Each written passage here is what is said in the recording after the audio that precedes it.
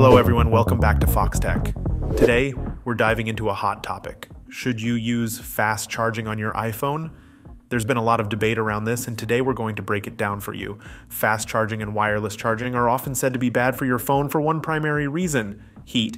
When you use fast charging, it tends to generate more heat compared to slow charging. This heat buildup can be concerning because, generally speaking, heat is bad for battery health. However, from a battery chemistry perspective, the speed at which the battery is recharged does not inherently harm the battery. This means that while heat can be an issue, the act of fast charging itself isn't directly damaging to your battery's chemistry. Despite this, there are some users who claim that using a slow charger has helped them preserve their battery health better than using fast chargers. This opinion, however, is less common.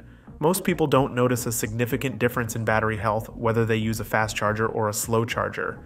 It's important to consider that individual experiences can vary, but the overall consensus is that the difference isn't substantial. If you're looking to charge your phone only up to 80% to help preserve battery health, there's a handy trick you can use. By putting the low power mode button in your control center, you can easily activate it and receive a notification when your phone reaches 80%.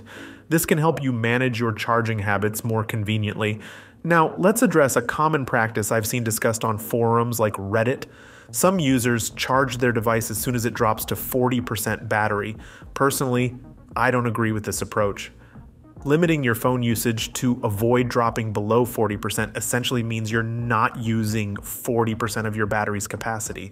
It's like having a phone with 60% battery health and charging it to full. Instead of experiencing reduced battery life years down the line, you're dealing with it every day. In my opinion, people should charge their phones in a way that suits their lifestyle and not stress too much about it.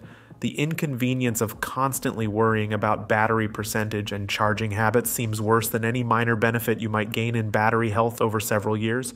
Sure, you might end up with slightly better battery health after 3 years, but the trade-off is dealing with daily inconvenience. It's just not worth it. In summary, while fast charging does generate more heat, it doesn't significantly harm your battery from a chemical perspective.